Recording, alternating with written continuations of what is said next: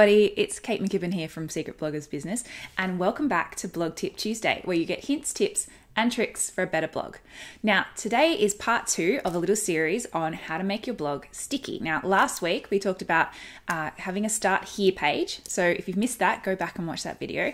But today I'm going to talk about having a little introductory email series. Now, there's 101 different ways to get people onto your email list, but once you do, your job's kind of not over then. It's not just about getting them on your list and then sending them the link to your newest posts every time you post them. You also want to use that first time when they're there to sort of warm them up to you a bit. Tell them about who you are, tell them about what you do. And that way, when they start hearing from you regularly, they'll be really happy about it. They'll want to know more. And so you've got this lovely little time when someone first jumps on your email list, and you need to make the most of it.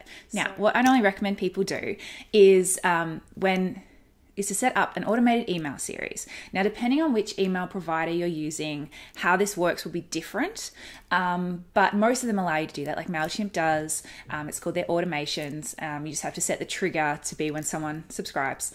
I use ActiveCampaign. I love that. That's a really smart piece of kit. Aweber, MadMeme, they should all pretty much allow you to do this.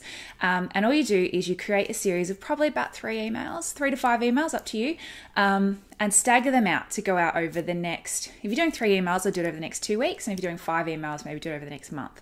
And you want to basically kind of drip feed through you and the best bits about you. So maybe when they first subscribe, you send them a welcome email, so tell them about who you are. Then maybe 2 days later, send them another one just saying, hey, love that you're here on my email list. If you're new around here, I want to share some of my best stuff, and maybe send them like links to some of your best posts. Maybe 3 or 4 days later, send them another one.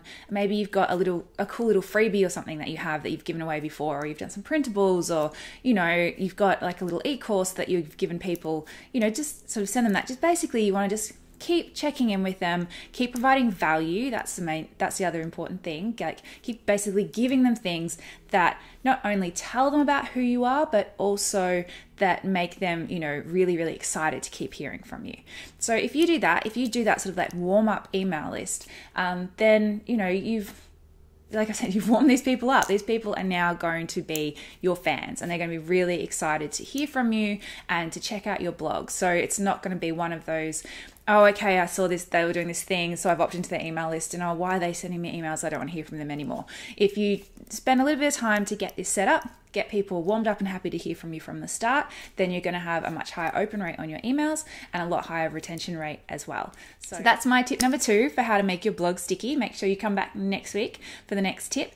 And if you're loving these emails, make sure you subscribe to our channel with the link below, or come on over to secretbloggersbusiness.com and let us know in the comments. So I'll see you guys next week.